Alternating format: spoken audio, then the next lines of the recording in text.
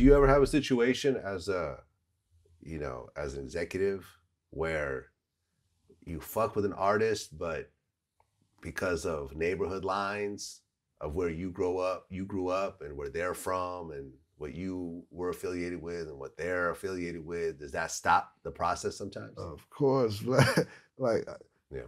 if they from another neighborhood that my neighborhood don't fuck with, I don't fuck with them. Really? Even though it's a good business I decision? don't care about it, man. I don't want to get no money with. I can't fuck with them. It's that serious, huh? Yeah, That's how LA used to be. yeah. Crips and Bloods used to never mix with each other. You know, you can work with DJ Quick if you were from this neighborhood or whatever else. Sure. But in 2021, that shit really doesn't matter. Yeah, in LA, I be seeing that. Yeah. But Nipsey and YG were close. yeah, They have hit songs together. but I don't know if they neighborhoods was direct like Yeah, beef. but still, the Crip Blood thing is still Okay. a ubiquitous thing to a certain degree. At least it was. I mean, back then it was in the 80s. In 2021, not so much. People got over it. Yeah. People saw that, okay, this is stopping everyone's money. Yeah. This is causing unnecessary problems. Look, that's the difference, Vlad, between Chicago and LA. LA, they be getting money out here and they care about money out here. They get money, so they gonna put money over the Chicago. No. Like niggas, no.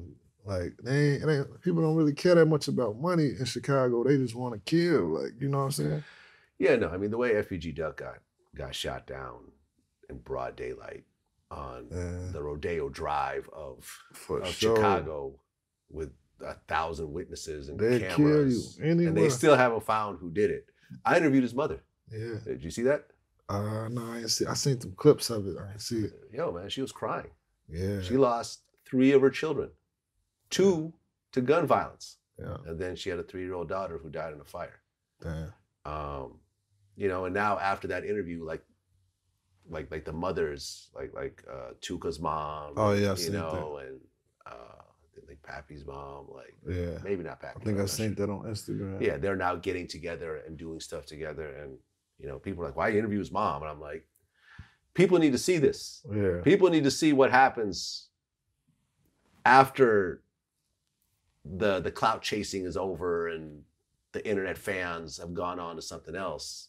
You have someone's mother who has to deal with this every day for the rest of her life. I mean, but they already be knowing, like, you know, my mama knows this shit can happen to me any day. You know what's going on. You know what I'm saying?